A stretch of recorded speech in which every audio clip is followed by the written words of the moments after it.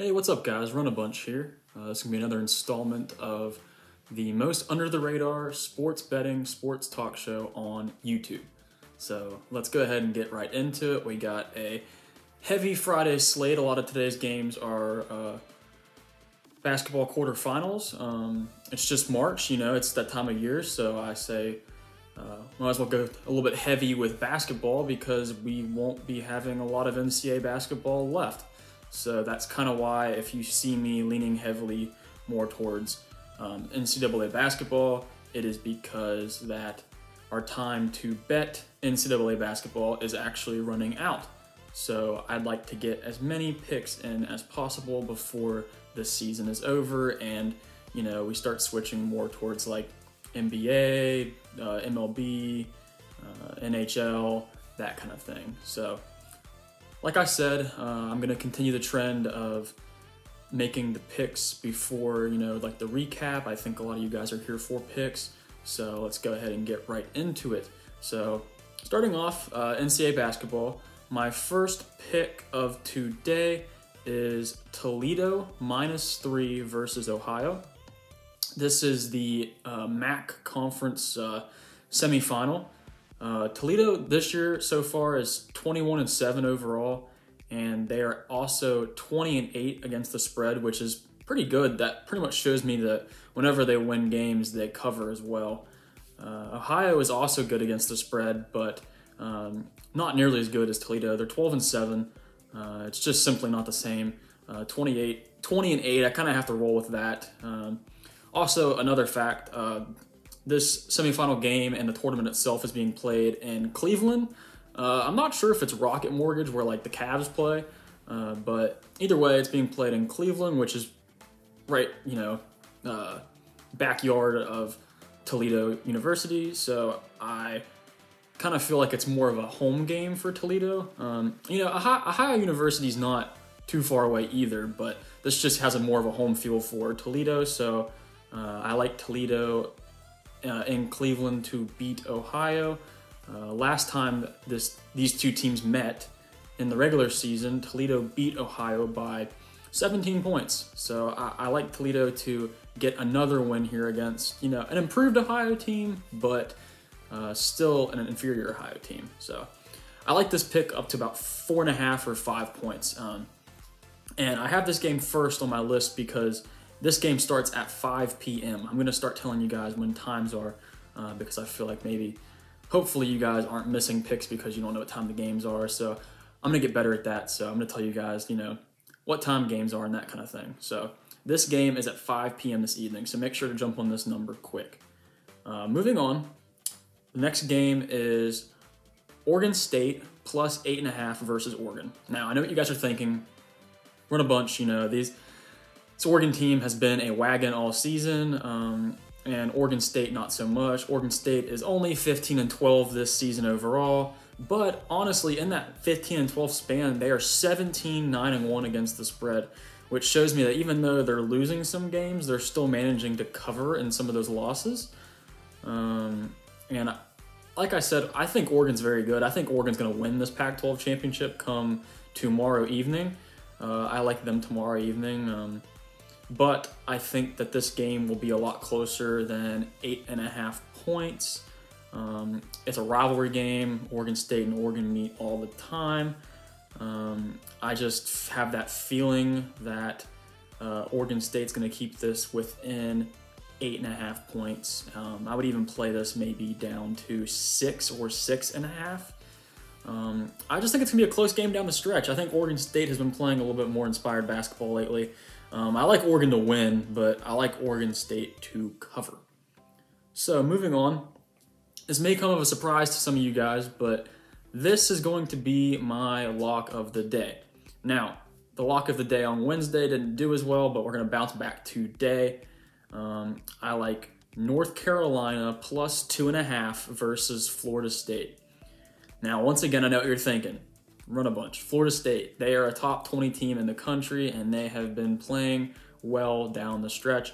Well, to me, I see that the ACC tournament is being played in Greensboro, North Carolina, and to me that feels like basically a home game for this UNC team compared to a Florida State team that has to travel however many hours to Greensboro. I don't like Florida State on the road. This season so far, they've actually had a ton of ACC games at home, and I think that kind of pads their stats a little bit in terms of their record, because they are 12-1 at home, but they are only 3-4 on the road this season. I don't know how they got away with playing so little road games compared to a lot of other teams. But I think this UNC team overall is just a bad matchup for Florida State. They actually beat them earlier in the season, not too long ago, actually, like a week or two ago, I believe. And that was kind of a shocker for a lot of people, but Florida State's been up and down in terms of playing on the road.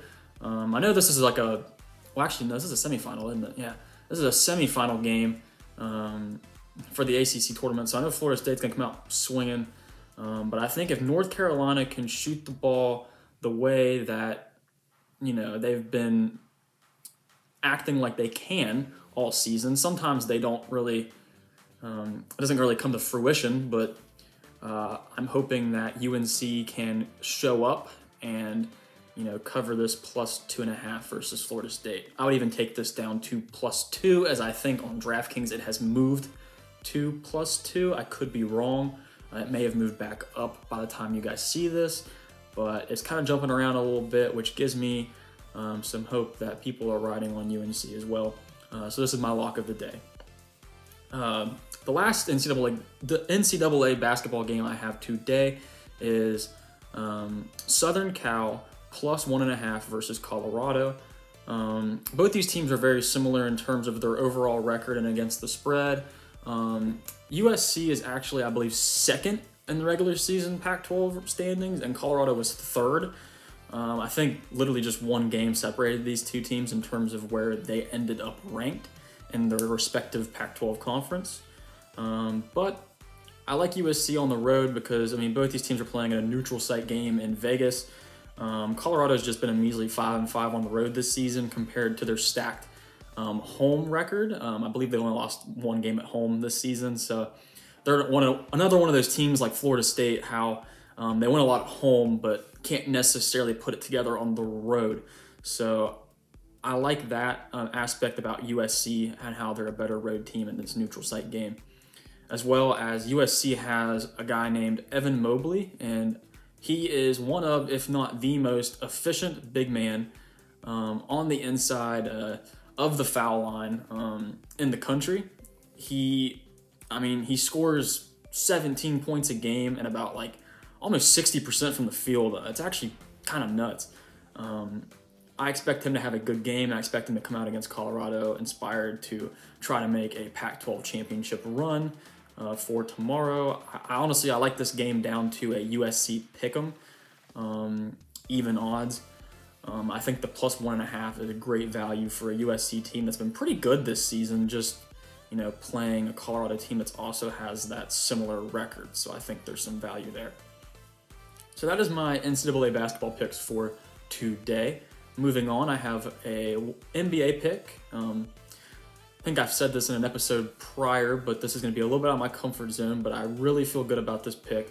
I have the Lakers Pacers under 216.5 points. Now, my reasoning for this, the Pacers were kind of on a streak there for a while. They were looking good. They were one of the top 5 teams in the East, and lately they have gone kind of on a losing streak. They've gone cold. They have lacked that dominant number 1 scorer this season.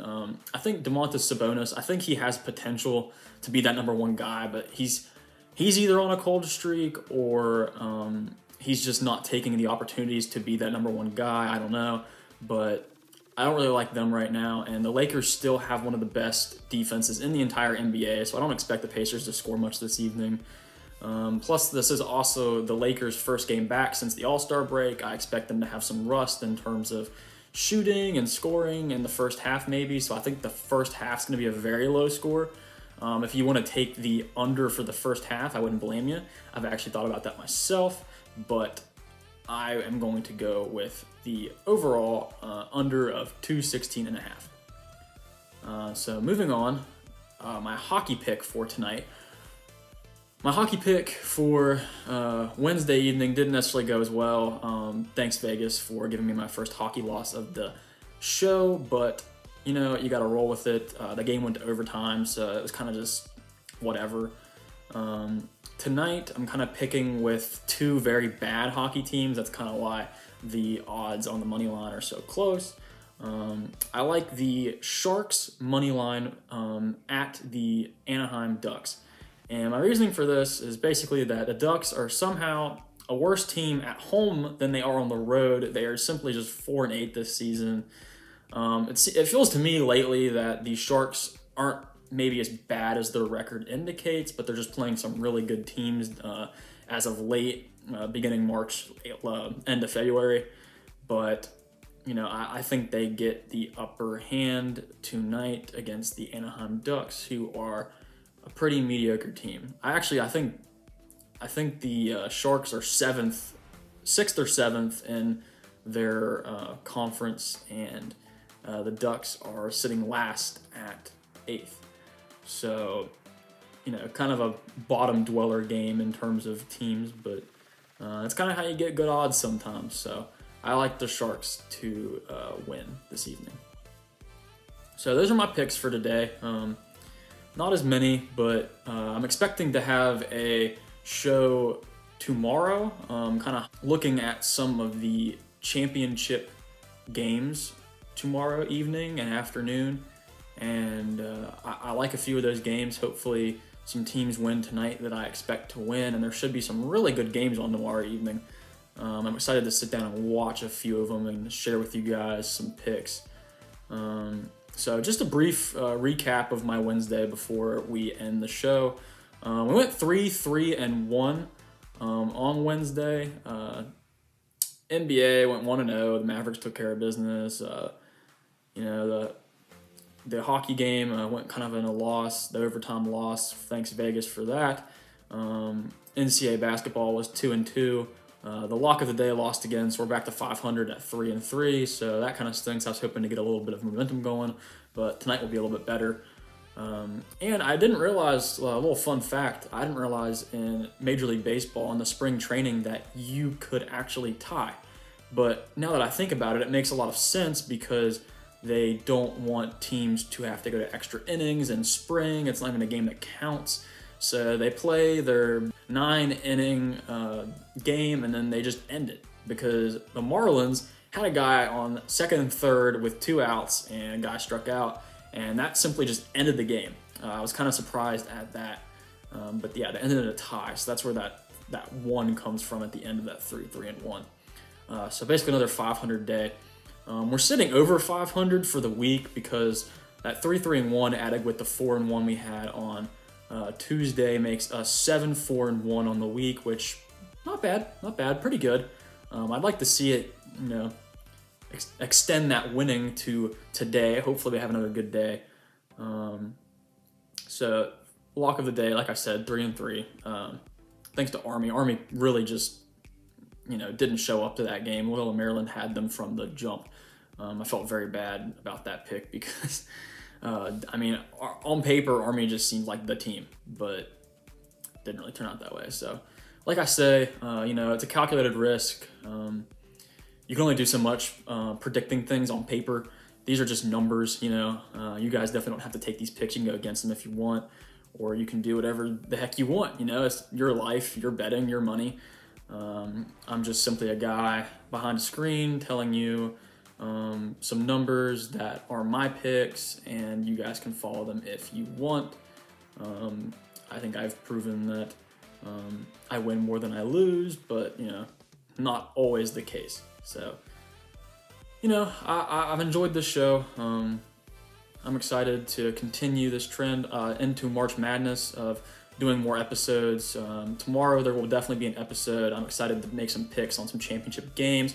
And there might even be one on Sunday, depending on what time the tournament, the bracket selection is. So definitely going to keep you guys up to date on the most latest, you know, good bets to make, the numbers and everything. I will keep digging deep in my research and whatnot. So hopefully we can make a lot of money and, you know, I definitely want to hear from you guys in terms of what you guys are doing. I'd love to hear in the comments about, bets you guys are thinking about.